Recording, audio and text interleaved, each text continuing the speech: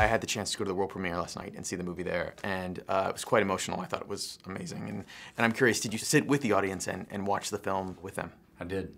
And that's the first time I've seen it. I've only seen it on a 10-inch computer screen while we were going through the editing, so that was the first time I got to see it on a big screen, and the first time I saw it with anybody. What was your reaction? I had a good reaction to it. I mean, it was great to see the detail, because I had never seen it before on my computer screen, and things that I couldn't make it, and I had never heard it with the sound design, et cetera, either. I like the movie, and I think it really works as an important movie, but a highly entertaining movie as well. And I liked how at the beginning, a lot of people were almost, some of the stuff Ron says, they were afraid to laugh, and they were afraid to laugh until Eve and Rayon got back at Ron, and once they got back at him, then when Ron said some of his stuff that's so out of bounds, they felt like they were able to laugh at it, you know. During the intro, the director was talking about the fact that he had, I think, 25 hours of audio to listen to from Ron. Did you have a chance to listen to that as well? And yeah. And how much did it help, you know, with the character? Well, it helped a lot. What I had to disseminate was you have Ron talking about himself, sort of in retrospect.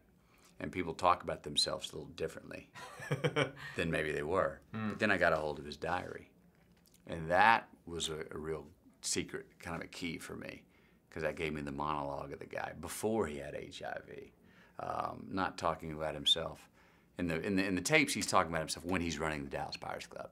So he's pitching why he's right, why alternative medicine was the way to go, how he can mix the right cocktail, how it's kept him alive, why you shouldn't take the AZT. So he's partially selling as well. Yeah. But the diary, he wasn't selling anything. He was wondering what the hell he was going to do with his life. Did it feel like it was two different people? Did it feel No, same guy. Because actually, Ron, he found purpose in his life when he got HIV. And the purpose became, how do I survive? How long can I live? Yeah. And before that, he was kind of lost and wandering and lonely.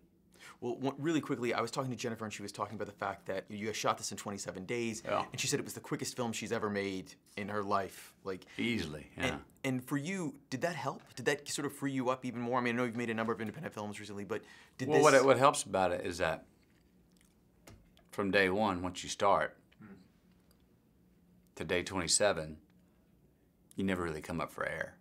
You never really come up and get objective about the situation. You know, so I've stayed subjective the whole time.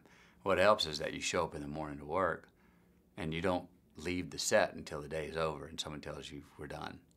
That's helpful because you get to stay in it. And there's no demarcation between behind the camera and in front of the camera. Okay, we're setting up, go back to your trailer. The entrances and exits are gone. You're in, and that's helpful to me.